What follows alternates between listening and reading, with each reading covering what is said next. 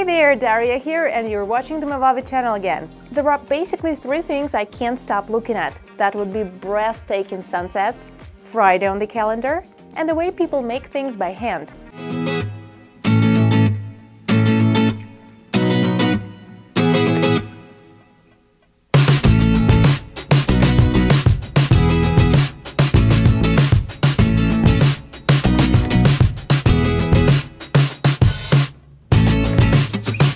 We've made this video together with my colleague Katie. Today's episode focuses on the way DIY vlogs are put together and how to shoot this type of video.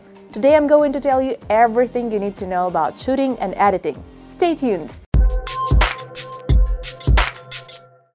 DIY. Most probably you've heard this abbreviation, right? It stands for do it yourself. And the main idea is doing activities like decorating, building, and making repairs at home by yourself, without employing a professional. For some reason, the first thing that crossed my mind with this DIY thing was a Canadian television series called Homes on Homes. Here, check this out. If the name doesn't ring a bell, let me just say that it features a general contractor called Mike Holmes, who visits homeowners looking for help with home renovations. Truth be told, this whole DIY thing started spreading long before the present time. Back then, the movement involved the renovation of old houses and home improvements done by homeowners, generally without the aid of a paid professional. In the 70s and 80s, there was a sharp increase in the publication of how-to books and magazines for practical amateurs. People were enthusiastic about everything, from technical repairs to furniture making in a home workshop, that sort of thing. For some reason, it wasn't the only area impacted by the DIY movement. Reportedly, it also touched upon the music industry at that time. There was some culture shift going on in music. For one, punk rock bands wanted to do everything themselves, from album production to marketing. It was their way of expressing independence from the big record labels. Today, DIY is a totally different concept. YouTube and Instagram are overflowing with videos like this. They feature people creating decorative home accessories,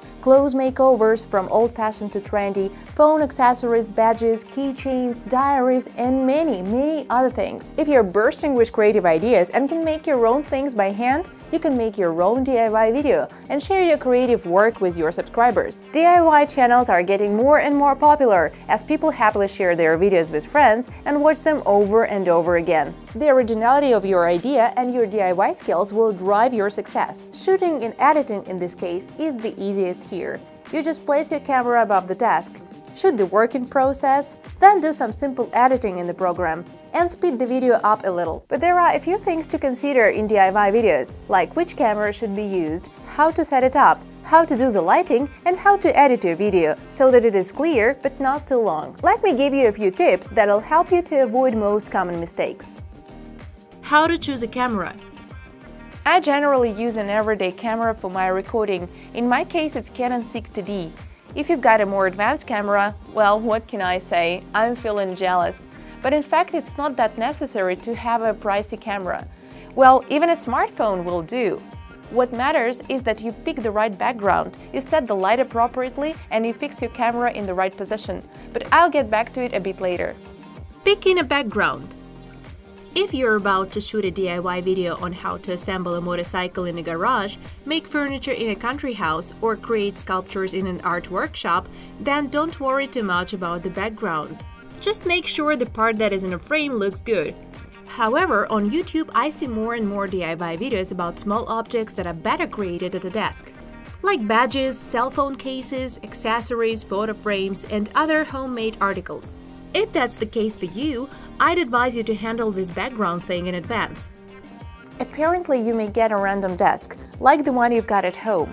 That's what most newbies in DIY vlogging do, they just shoot their desks.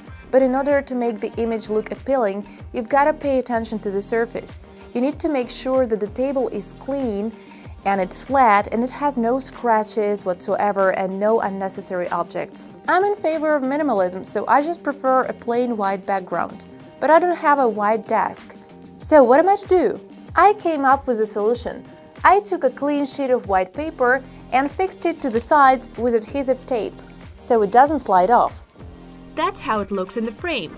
Neat, spacious, and with plenty of light. The background doesn't distract the viewer from the main object. Boring, you say? Well, maybe so. The video is no different from 1,000 similar DIYs. That's why I've added a couple of details in the bars of the shot. Not too many though. It's just so that the video is recognizable and the whole image is not so boring. Many vloggers use this simple trick. Compare this DIY. See? Just a background, nothing extra. Now check this one out, with gently applied details along the borders. I definitely like the second one better. If you're paying attention, you will have noticed that a pink background was used in the second sample, instead of white. Well now, it's just all a matter of taste. You could even use a tablecloth or wrapping paper with an original print, like in this example. If you're going to use this background in each of your videos, it makes them easy to single out. How to set up the camera. To figure out how to set up the camera, first you'll need to decide on the perspective from which you'll shoot. You may place it a bit to the side, so that the view would seem as if it were from over your shoulder. Well, in this case, you'll have to use a tripod. I use this light amateur tripod. The price is around $40. If you pick this perspective, let me just warn you about some common mistakes ahead of time. You shouldn't place your camera at the same angle in front of the desk or sideways, just from behind your shoulder. But in this case, you have to make sure that your shoulder doesn't take up half of the frame.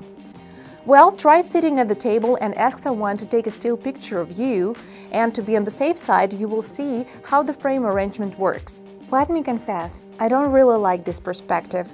For me, I prefer to shoot from above, that is with your camera above the desk in a vertical plane. In this case, you can fit possibly everything you need in the frame, and your DIY is more likely to become more visual and clearer. Well, there is one more thing that's been bugging me. How do I suspend the camera right above the desk? I was lucky since we have all the right equipment in our studio. With the help of these solid supports and this horizontal bar, we managed to create this P-shaped construction, and we fastened our camera right over here.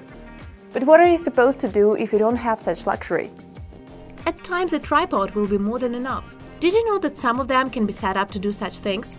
Let's unscrew the tripod head and turn it upside down. Now you can have the camera or phone facing down. There are some nuances though. It is hard enough to put a tripod on an ordinary desk. If you're shooting with a cell phone or a wide-angle lens camera, the tripod legs might be caught on camera. Most definitely you'll need a focal distance of 35 mm. If it is any bigger, nothing will fit in the frame. This solution may work out if you need to shoot something small and take an extreme close-up. But what do you do if this is your first video and you've got no supports with horizontal bars, no tripod and no camera around? Well, all you've got is your smartphone and your room. Here are some alternative options to professional fastening that you can create by yourself. A pile of books and chopsticks for food. A desk lamp and double-sided adhesive tape. A standard selfie stick, a bucket and a towel. A homemade arc constructed from water pipes and 2 bars. How to set the lighting. Okay then, we've got the desk ready, the camera and the mounting. What is left is lighting. I was lucky since we've got professional lamps in the studio. I placed 2 lamps sideways to remove shadows. This white transparent shield diffuses the light and makes it not so harsh. Let's see how our working surface looks with different lighting.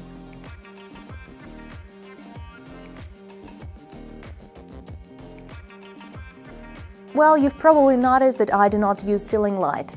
It's because here we've got standard lamps and they illuminate this yellowish light. And this thing, it has white light. It'll all mix up and, to put it simply, well, it won't look great. Don't be upset though if you don't have such lamps.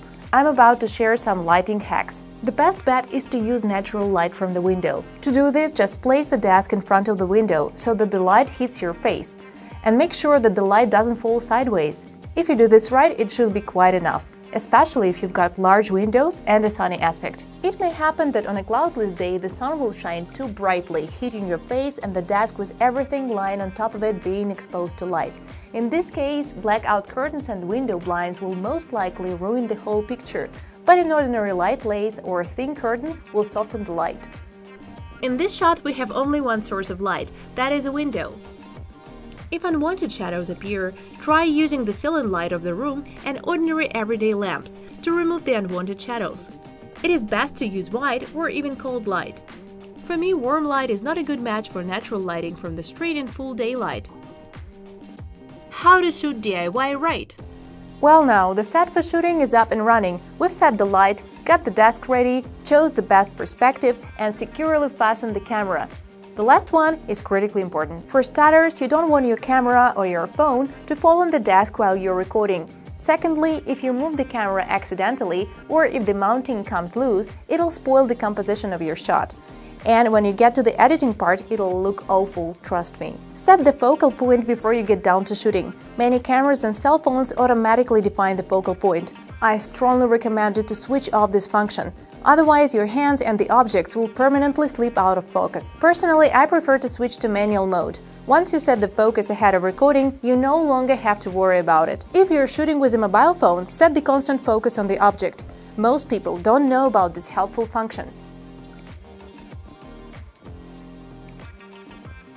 I decided to make something trendy out of this jeans t-shirt. My colleague Katya agreed to help me, since painting is her thing. Everything's ready! I'm hitting record and the shooting starts. There is no need to rush or fuss. Many newbies fall into this trap.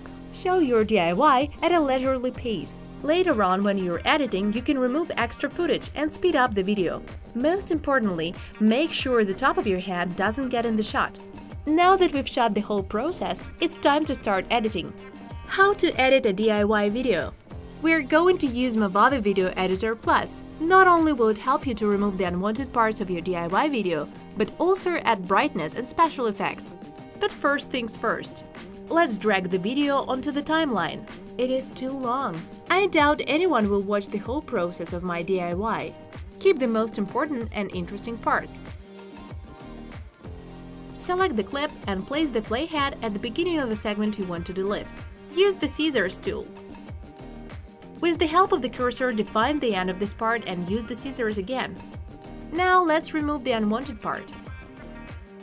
Like that. And you can do it exactly the same way with all the extra footage. Remove it ruthlessly. Some parts of a DIY video cannot be cut out because we need them to understand the process, but they may still last too long. To prevent the video from being too long, you can accelerate some parts of the video. Select the clip, hop into the setting, and here is where you can increase the speed of your video playback.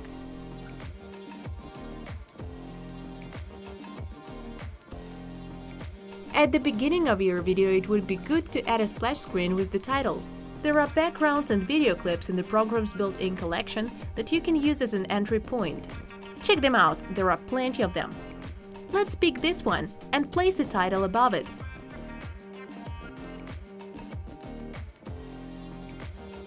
To do this, just open the Title tab. I like you like that. Often the authors of DIY videos comment on their process with a voiceover or titles and captions. Let's add some text explanation to the video. It's not always clear to viewers what exactly is happening and what the object in the frame is. Some things that are obvious to you as the author are not always apparent to others. Take care of your viewers at all times. Now let's move on to the Callouts tab and check out the highlighting section. It'll make a great background to the text. It'll be easier to read like that.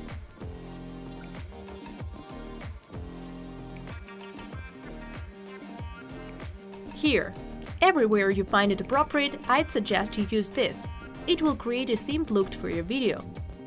Here is a tip for newbie DIY vloggers. Split your video into logical parts, or even steps. That's the way we do on the Movavi vlog channel. For example, step 1. Select a background. Step 2. Set the lighting, and so on.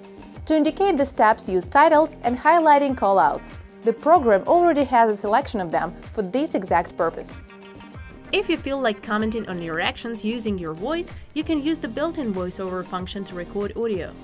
Connect a microphone to your computer, select it from the list of devices, and record the oral explanation for your video. To liven up your DIY video, open the tab with stickers. Here you can pick stickers that match your theme or the vibe of your video. Now it looks truly great! And finally, don't forget to show the result of your work at the end of your DIY. To do this, just copy the clip from the beginning of your video and put it at the end. It would be cool to show the before and after once again at the end of your video. Now our DIY video is complete. Let's save it now.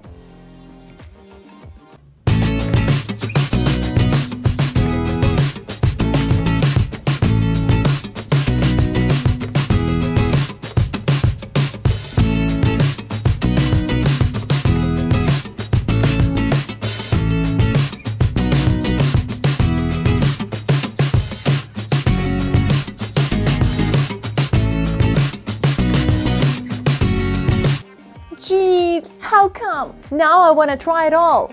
Now I'm gonna make myself a flat lay with unicorns, a few foam squishes, photo frames of some kind.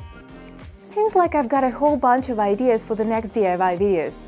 How about yourself? If you created something fabulous, don't hide it. Leave us a link in the description, because I'm curious, I really am. If you added some stickers to your DIY tutorial but you feel like animating them, watch this episode and try it. Hold on a sec. Before we sign off, let me just remind you, like the video if you enjoyed it, subscribe to our channel if you haven't done it yet, and click on the notification bell to be the first one to watch our next episode.